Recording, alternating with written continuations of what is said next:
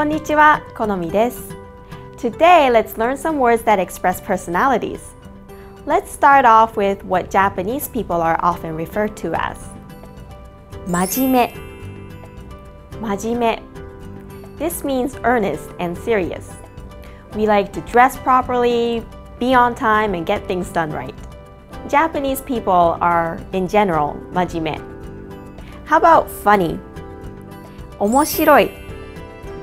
面白い。A funny person, in a good way, is 面白い人。面白い人。If someone asks you, what kind of person is he?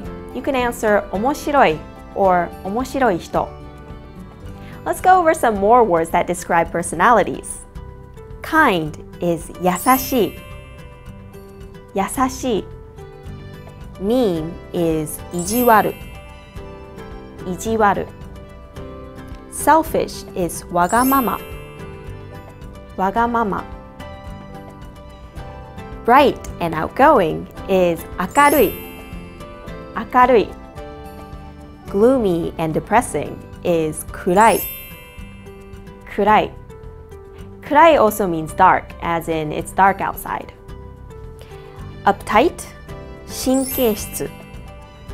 神経質。And laid back, おおらか。